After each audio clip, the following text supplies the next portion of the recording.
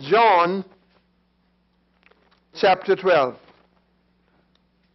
Now we are in a long series of teachings that has to do with the cooperative actions that we are to take to function with Christ, and so that the life of Christ that is in us is not in vain, but rather that life might function through us.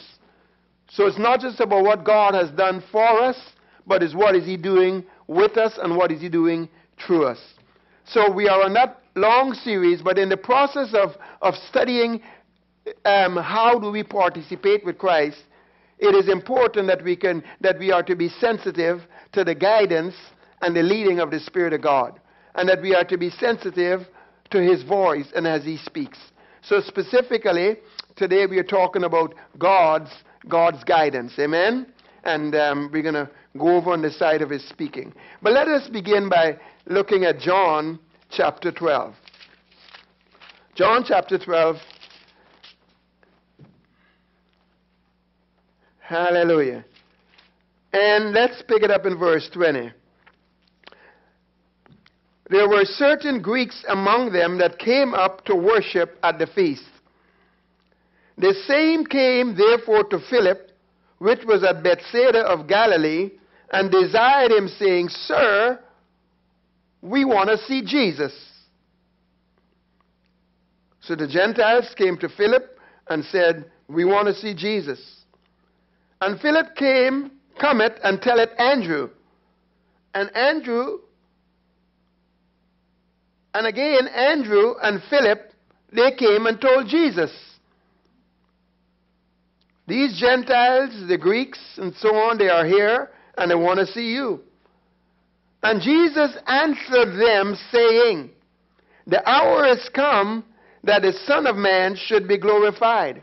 Verily, verily, I say unto you, except a corn of wheat fall into the ground and die, it abideth alone, but if it die, it bringeth forth much fruit. Now they asked Jesus, they said, Jesus, the Greeks are here and they want to see you. And listen to the answer that Jesus gave. Jesus said, the Son of Man, the hour is come for the Son of Man to be glorified, and except a corn of wheat fall into the ground and die, it abide alone, but if it die, it bringeth forth much fruit. What kind of answer is that? Jesus, they want to see you. What are you saying? What was Jesus saying? Jesus was saying, yes, the Gentiles want to see me, and they need to see me.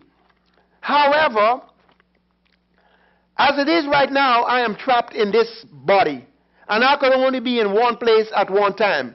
There is no way I can be here and be in South America and in Asia and in Africa and in Mozambique, and I can't be in two places at the same time trapped in this body. But the hour is come when I am going to be glorified, when I'm going to die as a corn of wheat. I will go into the ground as a single seed, but when I spring up, there is going to be a supernatural multiplication that will take place, and that seed will be multiplied and will bring forth much fruit. So that here I am right now, trapped in this body, but once I die and I'm raised up, then I am going to be born into the multitudes that will receive me as Savior and Lord. So today, as we are part of the body of Christ, Jesus has a new body. And it is not the one that you walk the shores of Galilee with, but it is your body and it is mine. And everywhere a believer goes, it is the will of God that Jesus would have representation, that God would have representation, and that we would be the manifestation of Him in every place. Amen? That is why it is so important for us to learn to cooperate with the reality of the truth of the fact that Christ is within us, the hope of glory. If Christ is in you, He is there for a purpose. And it is to live His life through you. It is for you to be the fragrance of Him in every place. That is the reason why the essence of the gospel is Galatians 2:20. That it's no longer I that live, but it is Christ that liveth in me. And the life I live by the faith of the Son of God. That's why the essence of the gospel is Galatians 1 verse 15 and 16, where Paul says that God called him from his mother's womb to reveal his Son in him, and to preach that Son, Jesus, that is revealed in him, to preach Him among the Gentiles. That's what the gospel is all about. That Christ might manifest his life through you, and as a result of that, we, the church, his body, is the fullness of him that filleth all in all. Which means what? That through the church, he gets representation in every sector of society and in every place on the planet. Amen? Amen. So hence the need for us to cooperate with him. Blessed be the name of the Lord. Glory to God forevermore. Now, let's talk about the issue of being led by the Spirit of God and hearing God. Because if you're going to cooperate with him, and if you're going to yield to that life of Christ in you, we need to know how. We need to be able to follow after him. We need to hear his voice. Jesus said one of the reasons for his ministry being so totally successful is because he only did what he saw the Father do. And he only spoke what he heard from the Father. Amen? That tells me that for us to be successful, we're going to have to do what we see. And that means we're going to have to be able to see into the kingdom of God. And we must speak what we hear, so we're going to have to be able to hear. And the Bible says he gives us ears to hear as the learned. Amen? Now in John, turn with me to John chapter 16. Blessed be the name of the Lord. Glory to God. So John chapter 16 verse 7, Jesus says, I tell you the truth. It is expedient, it's better for you that I go away. Because if I don't go away, the Comforter will not come. Jesus says it's better for you that I go away. Because if I don't go away, I cannot get on the inside of you. Except I go away and I die and be raised up. Unless this happens, then we cannot have this duplication so that he can have the representation and that this church might be filled with the glory of the Lord as water cover the sea through us. Amen? So he says, but if I go away, then I will send the Comforter, the Holy Spirit. I will send him unto you. And then it goes on to say in verse 12, I have yet many things to say unto you that you can't receive now. But that also tells me there were things they couldn't receive then when they weren't born again that you and I can receive now that we are born again. Amen? And then again in verse 13, it says, howbeit. Here's one of the reasons why. When he, the Spirit of truth, the Holy Spirit, who is the Spirit of truth, he is the Spirit of ultimate reality. You see, many times we get caught up in the circumstances and in the environment and in history and what we feel and all these other things. And we accept that as truth. We accept what the doctor says is truth, what a lawyer says is truth. And in the meantime, we negate the greater truth, the truth of the Word of God, the truth of what the Spirit of the Lord is saying. And as a result of that, because we embrace another system, and we embrace somebody else's word, and we listen to the voice of the circumstances, what happened? We allow the truth of what God is saying to slip. And the Bible says when you do that, then what happens is you're not able to partake of the great salvation that he has purchased for us. Think about that. Amen? I know that's another message in and of itself, but it's just inside here somewhere. Amen? That there is a great salvation that belongs to us no matter what we face. There is a great deliverance, salvation, wholeness, preservation, healing, whatever the case might be, that is always available to us. But okay, fine. Hold on a second. Let's flip to Hebrews chapter 2 for a moment. Because this is bubbling up. I think I got to let it out. Amen. Amen. Hallelujah. Glory to God. It's like a fire shut up in my bones. Might as well release it, amen? All right, fast forward. Hebrews chapter 1, Jesus, God speaking to us by his Son. Hebrews chapter 2, and Jesus is risen and he's been given all power and all authority, and he has received a kingdom and he received an inheritance, and righteousness is the scepter of that kingdom. Angels are subject to him. God says that all the angels of God worship him. He is the very brightness, the very fullness and the full manifestation of my glory. And God said to him, sit down here on my right hand until you make your enemies your footstool. So here in Hebrews chapter 2, it now goes on to, so therefore, that being the case, what Jesus has done and accomplished and the reality of where he is right now, we ought to give the more earnest heed which means we are to pay much closer attention to the things which we have heard, lest at any time we let them slip. If we let it slip what Jesus has accomplished in his death, burial, and resurrection, then what happens? And because if the word spoken by angels was steadfast, and every transgression and disobedience receive a just recompense of reward, how shall we escape if we neglect so great a salvation, which at the first began to be spoken by the Lord, and was conformed unto us by them that heard? You see, when we let the words and the truth of the sacrifice of Christ slip, then what happened is the great salvation that is available to us, that too slips.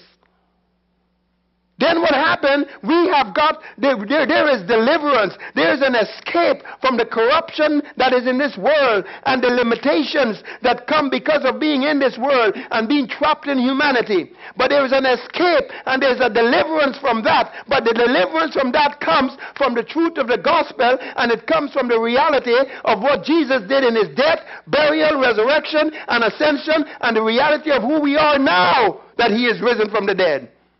And if we let those truths slip, then the great salvation and deliverance that is ours, we aren't able to walk in it. And then we become subject to what? To the doctor's report. We become subject to the banker. We become subject to the circumstances. We become subject to the past. We become subject to all these other things. In the meanwhile, there is a way out. There is a great salvation, but we must not let the truth slip. How does it slip? When you let that word leave your thinking and you listen to something else, and you accept some other system. You listen to the voice of the circumstances and whatever else it might be. Are you hearing me? The Bible says there are many voices out there in the world, and they all have some degree of significance, and you need to discern and recognize which one you are to listen to. And you need to cast down the imaginations and the high things that exalt itself against the knowledge of God, and pull down every stronghold and bring every thought to be brought into captivity and to the obedience of Christ. Amen? All right, let's get back over there. I got it out. Amen? So it said, don't let these things slip. Don't let the truth slip.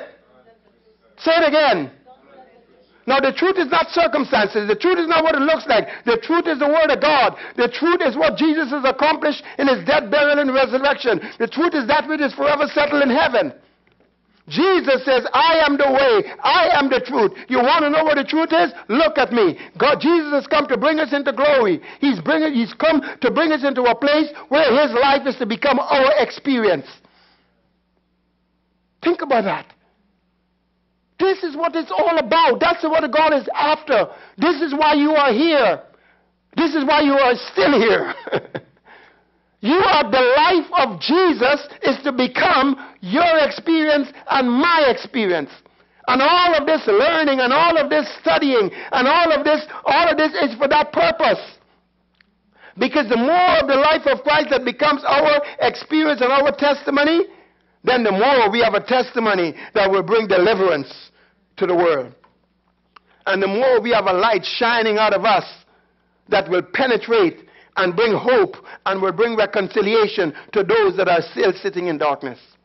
All right, let's get back over to John chapter 16, verse 13. So howbeit then, when he, the Spirit of truth, is come, he will guide you into all truth, and he shall not speak of himself, but whatever he shall hear, that shall he speak. So he will guide, and he will speak, and he will even show you things to come. Amen? So we have a promise that God will speak and that God will guide. Blessed be the name of the Lord. Romans chapter 8. Now Romans chapter 8, picking it up in verse 11.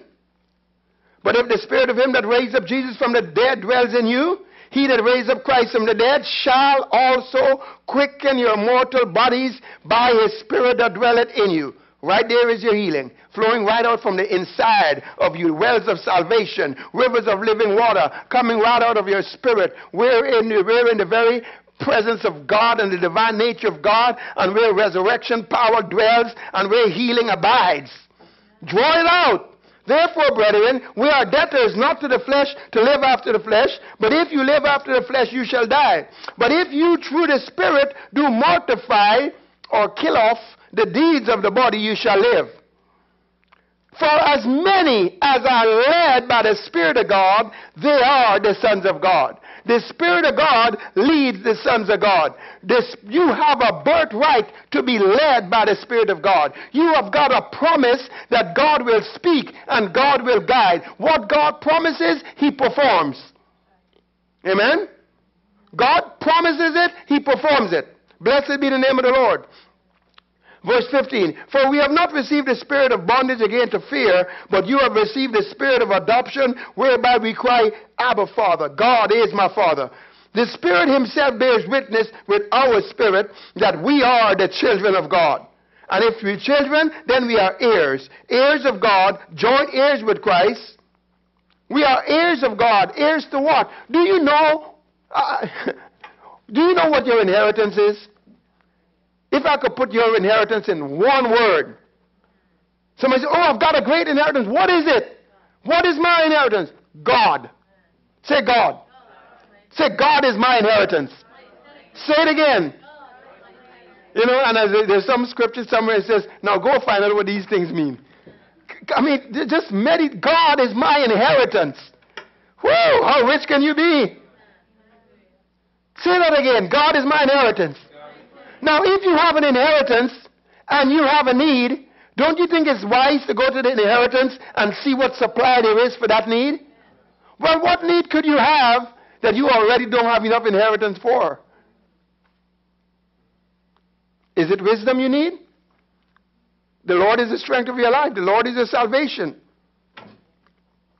You have a hope, not just a hope that is in God, but a hope that is from God. Hallelujah.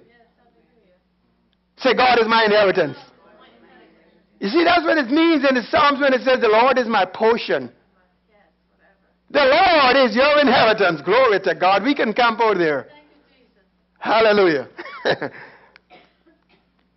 So, God says that He leads, He guides, and He speaks. It is our right. Now, as we trust the Lord to hear from Him and to be led by Him, especially in the light of the fact that we are carnally trained. We are trained to be dominated by our senses, our reasoning, our logic, and our rational mind. Because of that training, it is somewhat of a hindrance to being led by the Spirit of God. Because you see, to be led by the Spirit of God, you're not depending on those 5 physical senses. You are depending on a 6th sense, the witness of the Holy Spirit. You are depending on God's grace to lead you. And sometimes it doesn't always make sense. Amen? And you shouldn't be looking to that sense realm. Yes, you should discern. Yes, you need to have confirmation and so on. But we are not to be sense ruled. So, because that is the case, as you endeavor to follow the Lord, lean on Him, listen for His voice, quiet yourself to hear Him, be determined to respond and to obey Him, it is very good to have a foundation of the love of God. You need to know that God loves you. You need to know that whether you've been good or whether you've been bad, whether you've been pretty or whether you've been ugly, I mean in your attitude.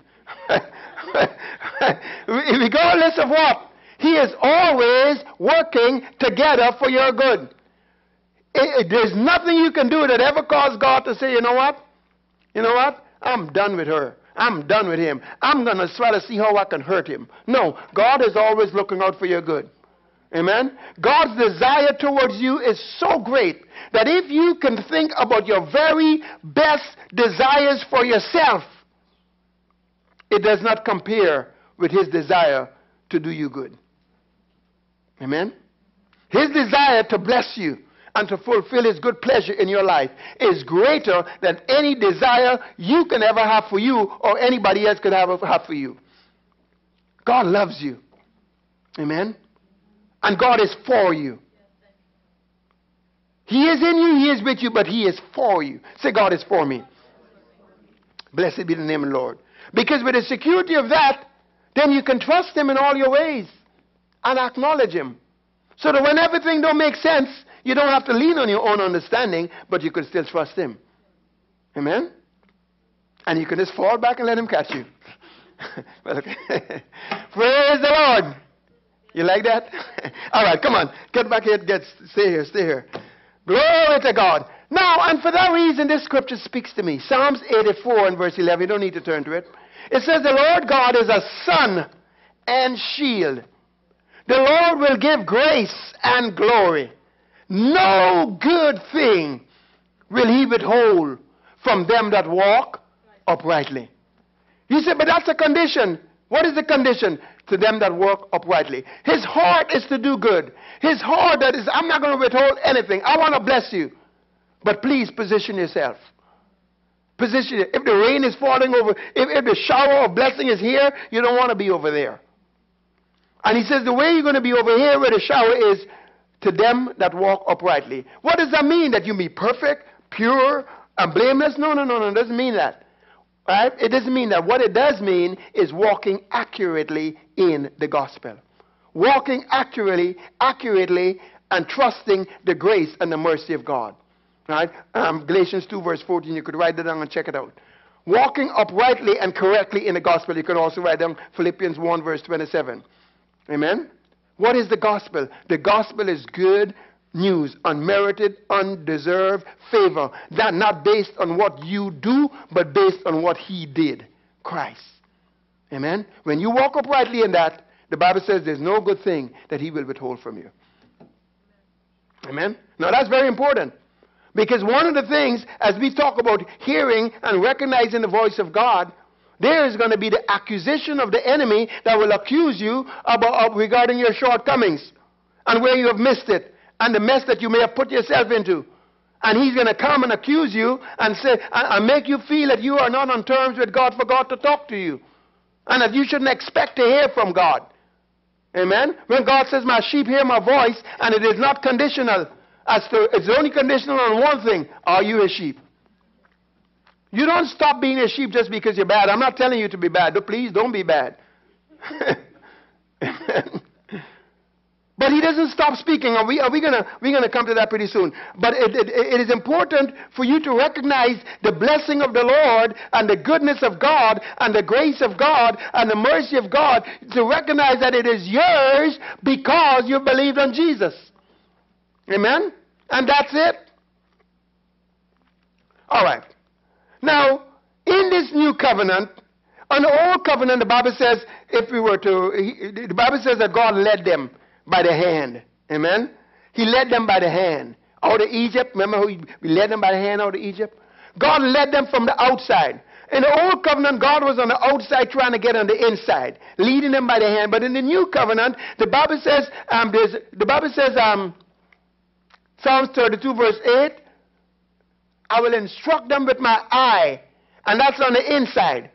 In the new covenant, God is leading each and every one of us from the inside. God is on the inside trying to get out. In the old covenant, he was on the outside trying to get in. What is the point? The point of the matter is God leads each and every one of us individually. Hebrews chapter 8 says you don't have to go here, go there and say, know the Lord, but they shall all know me. I am their Father. I am dwelling in them. I will bear witness with their spirit individually at all times. I will lead, I will guide, I will speak. But you see, our minds must be renewed to the mercy of God. Many times we aren't able to believe that he will speak to us because we fall underneath a yoke of condemnation, or we think we're not good enough, or we think we are inadequate, or we become overwhelmed by our failures and our shortcomings, and there's the accuser of the brethren accusing you constantly, reminding you of where you missed it. Amen? But you need to understand the mercy of God. When you have confidence in the mercy of God and your mind is renewed to that mercy and to that grace, then you're able to be in a place to just accept he speaks to me. Say, God speaks to me. All the time. God leads me because I'm his child. That's it. Amen?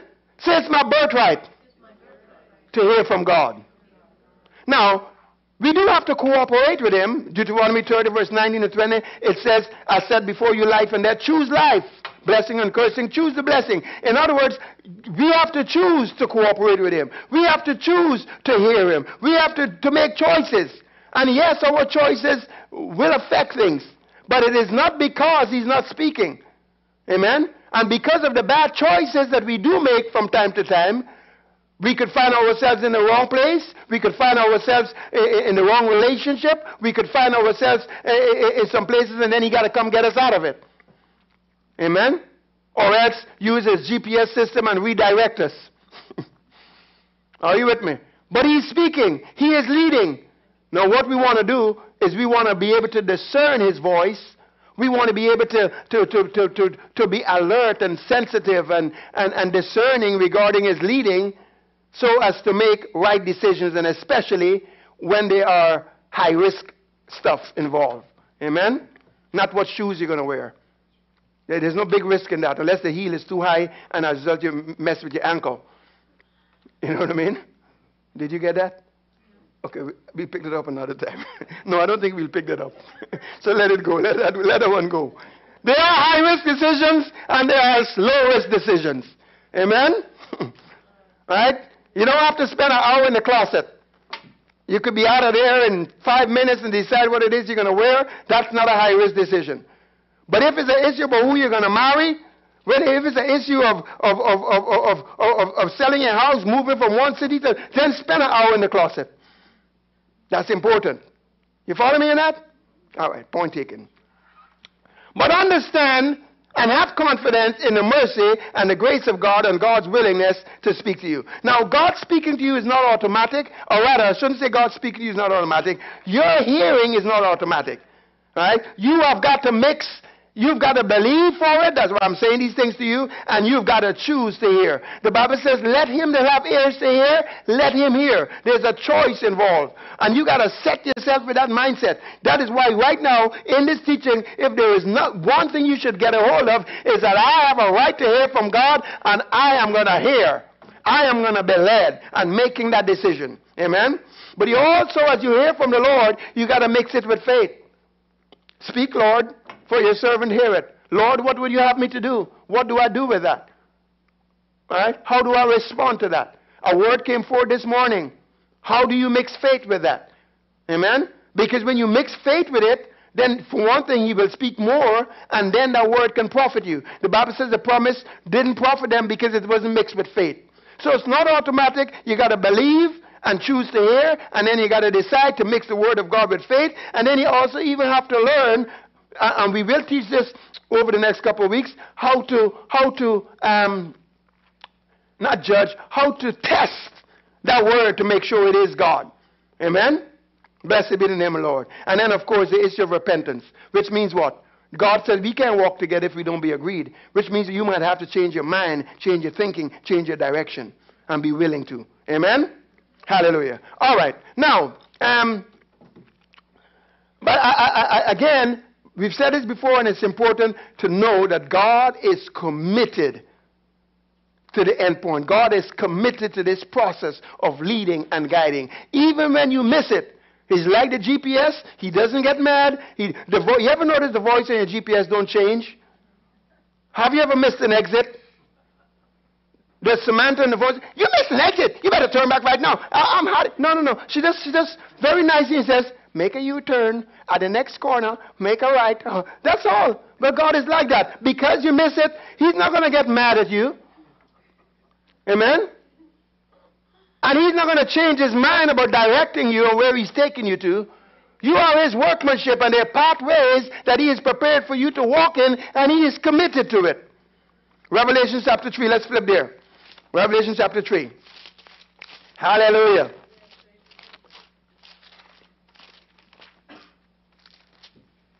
Revelation chapter 3 verse 19 says, for as many as I love, say God loves me. As many as I love, I rebuke and chasten. That means what? That's correction. Amen? I mean, as parents, we correct our children. Why do we correct them? Because we don't like them? No, we correct them because we love them. Be zealous therefore and what? Repent. Change direction. Change your mind. And he says, look, I stand at the door and I knock. And if any man will hear my voice, if you hear my voice, And if you act on hearing my voice by opening the door, mixing faith with what you hear, what will happen? I'm going to come into him, and I will sup with him, and he with me. In other words, then, this communication is ultimately for the purpose of us having fellowship and relationship. God wants you to know him. God wants you to be intimate with him. Amen? And to him I overcome it will I grant to sit with me in my throne, and even as I also overcame and sat down with my Father in his throne. He that had ears to hear, let him hear. There's a choice. Let him hear what the Spirit of the Lord is saying to him or to the churches. Amen? All right. Now, we also talked about the fact that, yes, hearing is not automatic. You got to position yourself. But there are hindrances. Hindrances such as the fact that the world system make you sound like a kook if you're talking about hearing from God. Also, too, is a hindrance when you have these religious people that go around constantly, God told me, God told me. The God told me bunch becomes a hindrance. Because of that, people shy back from this issue of hearing from God. Amen? In other words, that becomes a problem. Then again, the fact that there are churches and there are denominational groups and there are religious groups that don't want to hear from God, because if it is, it will threaten. It will threaten. If all the people are hearing from God, then it threatens their authority and their ability to manipulate. Amen?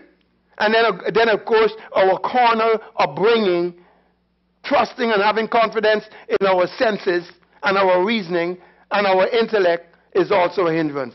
And finally, it is a hindrance simply because some people simply do not recognize the voice of God. They hear it, but they don't recognize it. And that's why we'll be having this teaching. And now, I should say there is probably a sixth one, which is they don't want to hear from God. Because if they hear from God, then they're responsible. And they don't want to obey God. They don't want to do what God tells them to do. They want to do what they want to do. So it's better to not talk to God. It's better to not hear from him. Because once I hear from him, now I'm responsible. Amen? But that's not you. Say, that's not me. I want to hear. I want to respond. I want to obey. I want to walk with God. Hallelujah. All right. All right, let's move into some new areas, okay? It is the will of God, and it is the will of God to lead you, to guide you, and it is your birthright to hear and to be led by the Spirit of God. Now, if we turn with me to Genesis chapter 1. Genesis chapter 1 and verse 1. There are two assumptions that the Bible makes. The first assumption is that there is a God. Verse 1 says, in the beginning, God created the heavens and the earth. In the beginning, God. And God doesn't spend time and try to give you all about this theory and that. No, he just says in the beginning, God. And God talks to you like if you believe it. I'm God. God exists. That's it. And that is why you should not be all caught up in trying to convince somebody else that God exists. If God didn't spend a lot of time doing it, I don't think we should. Amen? It's amazing. As a matter of fact, flip with me. Let me show you this verse of Scripture. Romans chapter 1. Romans chapter 1. Now, I'm not saying that you aren't to communicate to people and share your testimony. Give them the word. But don't believe that you're going to logic them to death. Or that you're going to logic them into some place of conviction. Amen? The word of God is the power of God unto salvation. Amen? Just give them the word and trust God, the Holy Ghost, to do what needs to be done. Romans chapter 1, I'm just picking on a few verses here. There is a God, and God reveals himself to people. Romans chapter 1, verse 19. Because that which may be known of God is manifest to them. In other words, God says he manifests himself to every person. For God had showed it unto them. That verse means that there is no human being that God doesn't reveal himself to the fact that he is God. It always amazes me with little children how quickly you will see them respond to the reality of God and the way they will talk about God. Where did they learn all of this? I mean, yes, as parents we say a few things, but a lot of times it was not because we teach them. Somehow or the other, they just seem to know that there is God. And they talk about God in such a manner that it's not a big deal. This is God. Amen. I see it all the time. Why is that? Because God has placed it in them.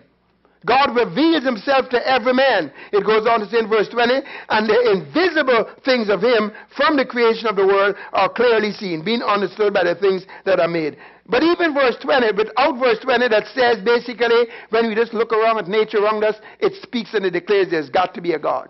Even without that, verse 19 says, God says that he shows himself unto them. He manifests himself to them.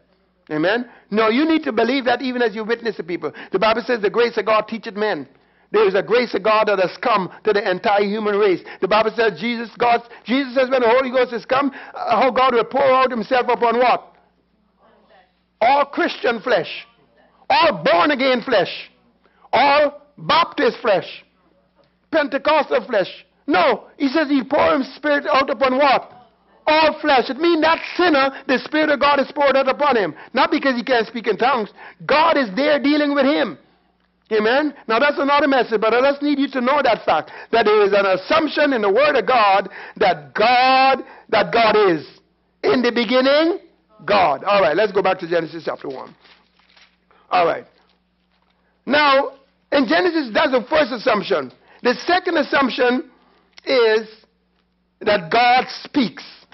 If you read Genesis chapter 1, just between verse 1, just in chapter 1 alone, over 11 times God says, if you have God said, let there be a firmament. God said, let there be light. God said, verse 9.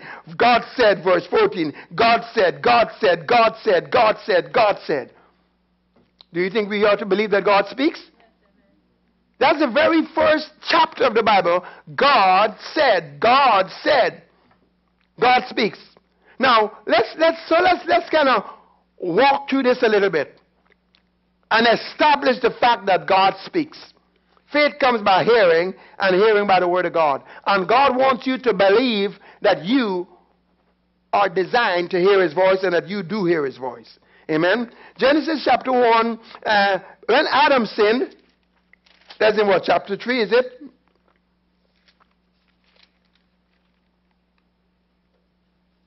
Yeah. Okay, Genesis chapter 2, verse 15, it says, and the Lord God took the man, put him into the garden of Eden to dress it and to keep it. And the Lord God commanded the man, saying, of every tree of the garden thou mayest freely eat. God spoke to Adam. All right, in Genesis chapter 3, after the fall took place, now you would think, and by the way, let me just set this up right now. As we go through the next 2 weeks talking about hearing the voice of God, discerning the God's voice, the leading of the Spirit of God, learning how to judge it, etc., etc., one of the things that I must consciously, willfully, and do on purpose as we go along is from time to time catch a little religious lie and beat it to a pulp. Which means what? Destroy it completely so that it could never be put back together. Amen? You know what I mean by that? You ever try putting back a scrambled egg together? Can't do it. Well, that's what I want to do with every religious lie. And, for instance, one of them is that if you are in sin, and I'm telling you, don't be in sin, but if you have missed God, or if you are in disobedience, that God will stop speaking to you. You may have difficulty hearing him. Amen? You may have difficulty discerning his voice. When you are not delighting in the Lord, because when you delight yourself in the Lord, he will give you the desires of your heart. One of the reasons why in praise and worship, how many times in praise and worship, during the praise and worship, you sense some direction from the Lord for you personally, just between you and God. Whether God witnesses his love to you or God speaks to you. God speaks to people all the time during praise and worship service. You know why? Because in that time they're delighting themselves in the Lord. And God began to put desires in them. All of a sudden, in the midst of that praise and worship service, they're thinking, you know what? Maybe I should talk to the pastor and see if I can volunteer to help in this area or that area. Amen? Song booth. Or in this or in that. Or children. Whatever. Why? Because they delight in themselves in the Lord. So when you don't delight yourself in the Lord, delight yourself in His Word, don't fellowship with other believers, no praise and worship, then it's hard for God to put those desires in your heart that He wants to lead you with. So, yes, disobedience is a problem, but it is not because God stopped speaking. And it is a religious lie that God is not going to speak to you because something you did or didn't do. In this new covenant, it is not about your doing. In this covenant, it's not about doing, it is about being. Amen? Does that make sense? All right. So here's Adam. Adam fell. Adam sinned. Adam disobeyed God. And in verse 9, chapter 3, the Lord God called unto Adam and said unto him, Where art thou? Verse 11, and he said, Who told you? Adam said he's naked. Adam said he was hiding behind some tree and covered himself with fig leaves and all that. And God says, he says, I was hiding because I was afraid I was naked. God says, Who told you you were naked? So they had a conversation. And this is after Adam fell. Amen? And we could walk through that. But let me just fast forward for the sake of time. At the end of this chapter, and I do want to mention this. Now, after they fell, God kicked them out of the garden. Is that right? You remember that? Now, many times, preachers sometimes will take the fact that God kicked them out of the garden, which means God kicked them out of His presence, and God cut off communication with them. That's not true. Amen? That's not true. You want to see God talking with Cain and Abel and all of that. God didn't stop talking to them. God kicked them out of the garden. Why did He kick them out of His garden? So as to get them out of His face? To get them out of His presence? No. Let's read it. Verse 23. Therefore the Lord God sent him forth from the Garden of Eden to till the ground from whence he was taken, as in Genesis 3:23. So he drove them out. He drove out the man, and he placed at the east of the Garden of Eden cherubims and a flaming sword, which turned every way to keep the way of the tree of life. God kicked them out, and God put a cherubim with a sword to keep them from getting back to that tree of life. Why is that? The reason why is the Bible, because to keep it from the tree of life. When we read it and we study it further, you will see that if they had eaten of the tree of life, then what happened? It's impossible for them to die. What would that mean? It would mean that here can you imagine if someone has some debilitating sickness, like what? Give me something painful. I mean leprosy or some kind of sclerosis of the liver or cancer that is eating up their bodies, and I mean they're racking with pain 24 hours a day, and there is no way out. They're going to have to live with that pain forever and forever and never ever die. How horrible is that? Blind, no hope, will just be continually blind forever. So, that is why the Bible says, how precious in the sight of the Lord is the death of His saints. Because at least in death, they can put off that body with all of its infirmities and with all of its pain and everything else. Now, if they're putting off the body and they're going to hell, then that's not good. But if they're putting off the body and they're going to heaven, to be absent from the body is to be present with the Lord, and the Bible says that's what? Far better. Amen? Now, that is not to mean that if a believer has some severe sickness and pain that is in tremendous agony, that we are to just agree that they must die and leave and go to heaven. I mean, let them get healed and then just stop breathing and go to heaven. Let them get healed and leave a good testimony. You follow me? But having said that, to leave this body is precious in the sight of the Lord when it is a saint leaving. Can you see that? And that was the reason why God put a cherubim to stop them from going back to that tree of life. Are you with me? It had nothing to do with him not wanting to communicate with them. On the contrary, what do we see in Genesis chapter 4? The story with Cain and Abel.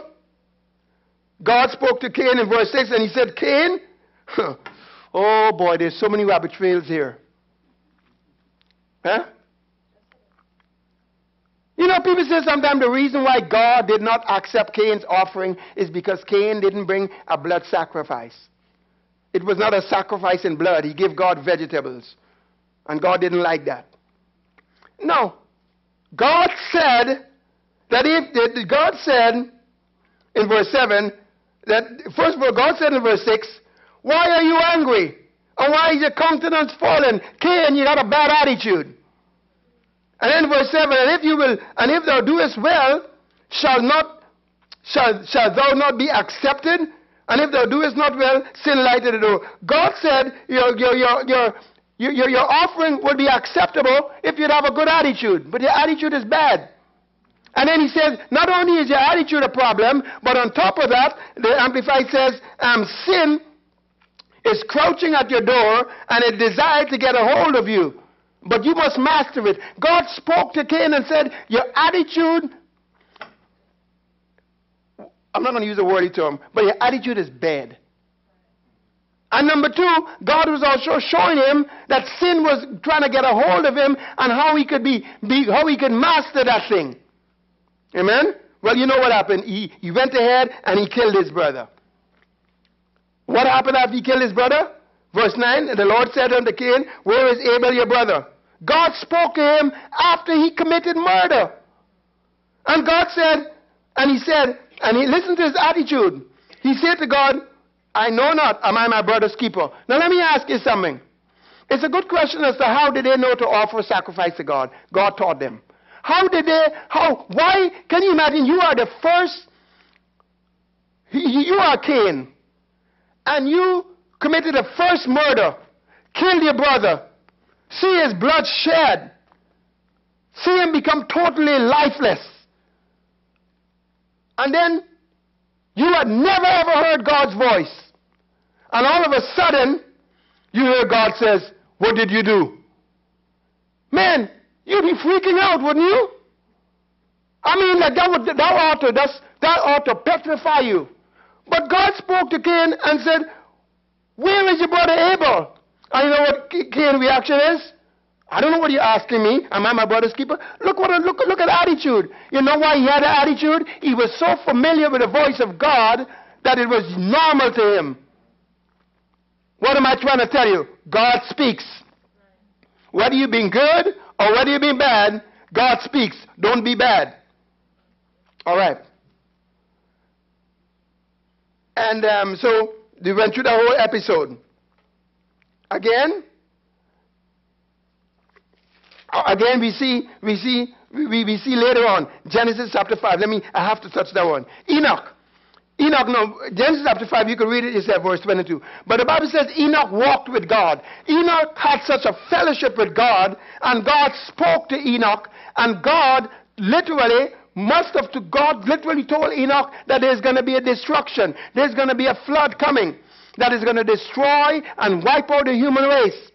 But then God also, when God told him that, and God told him that when you're,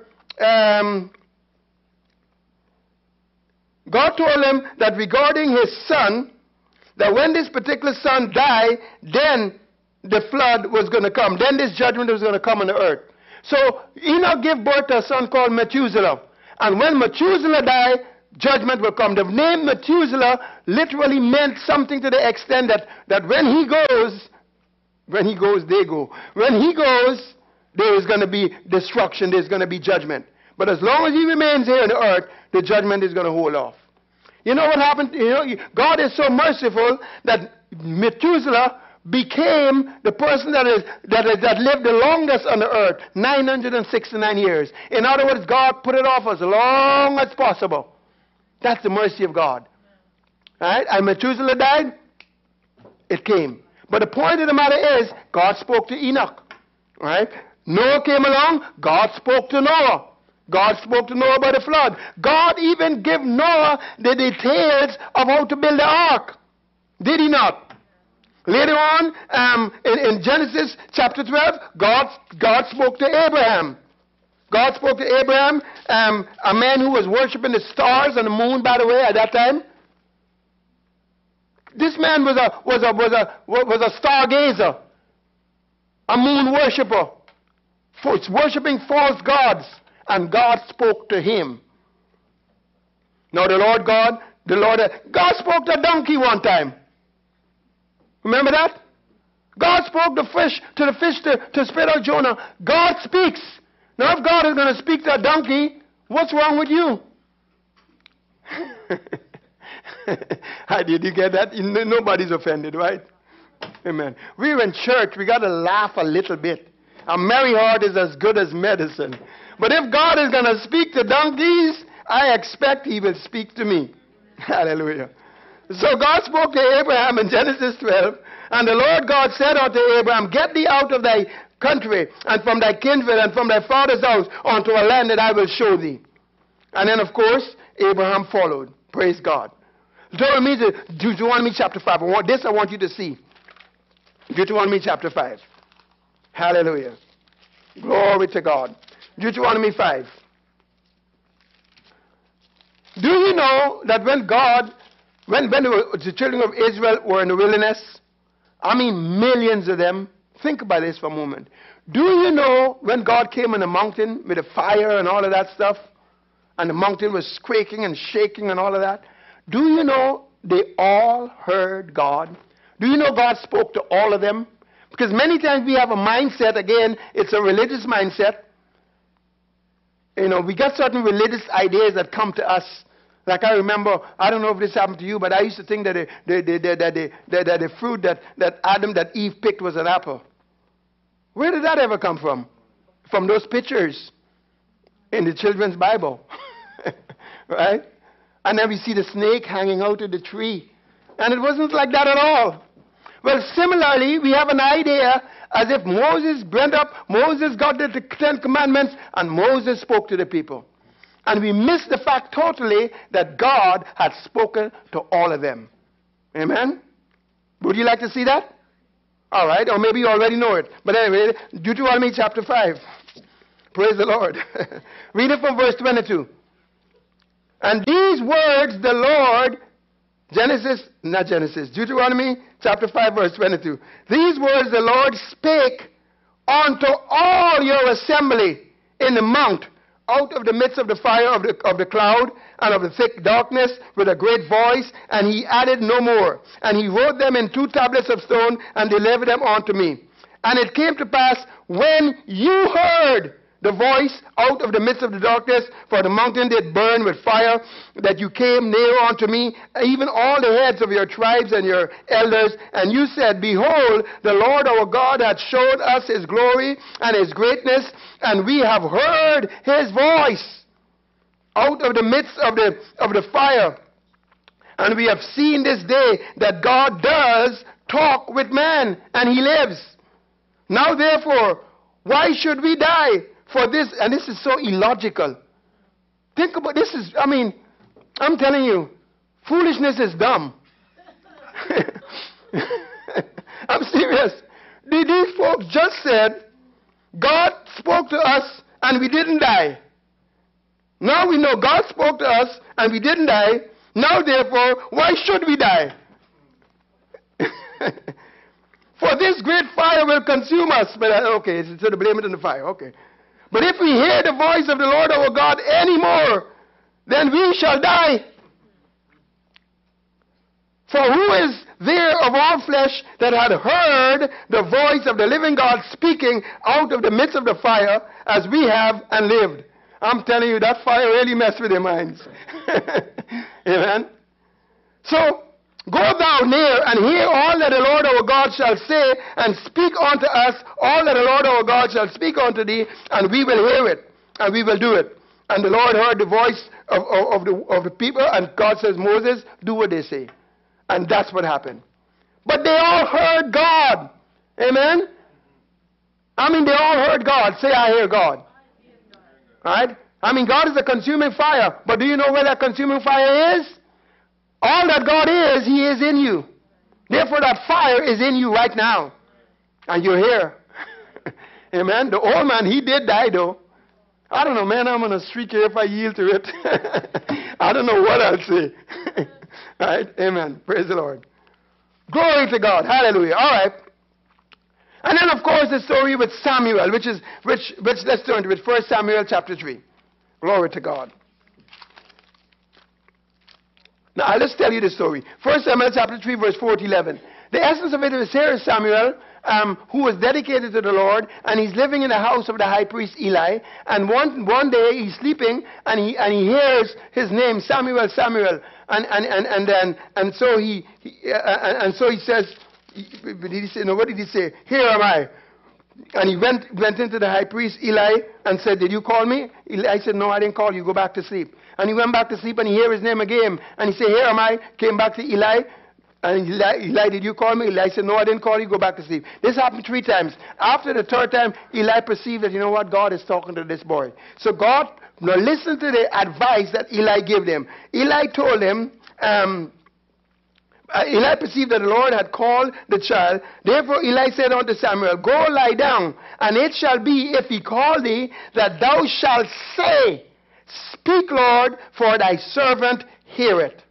And so Samuel went, and he lay down in his place, and the Lord came and stood and called as at other time, and Samuel, Samuel. Then Samuel answered, speak, for thy servant heareth.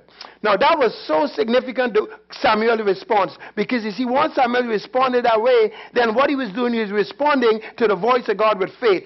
As we get into the how-to, one of the things that is so important is to mix what you hear with faith. When you respond to the word with faith, then it releases God to start showing you some other things.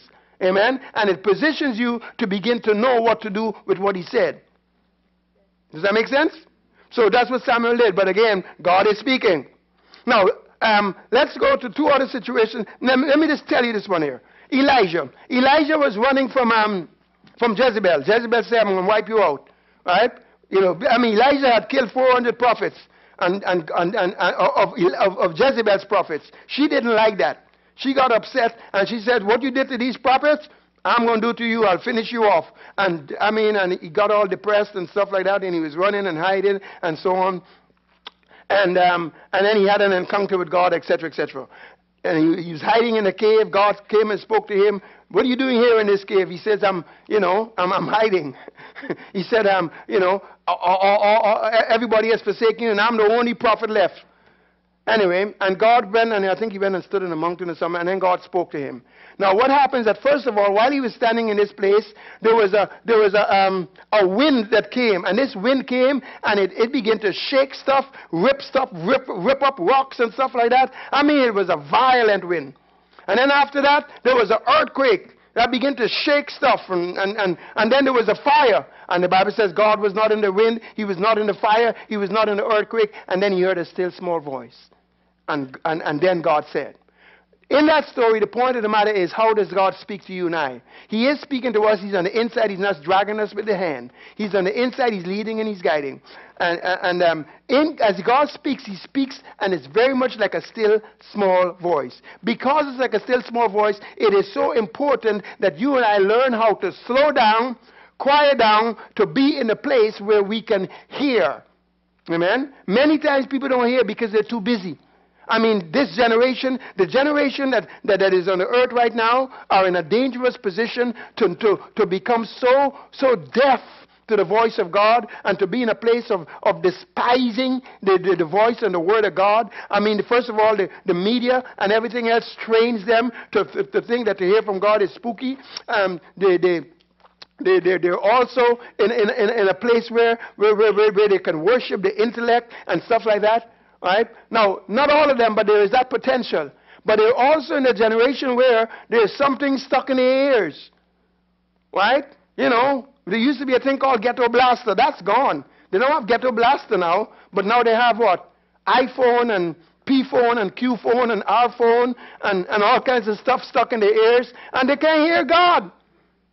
Right? And who knows what's coming up next? Right? And so, I mean, they're constantly busy. They're on the way. They're going. Where are you going? I don't know, but I'm going.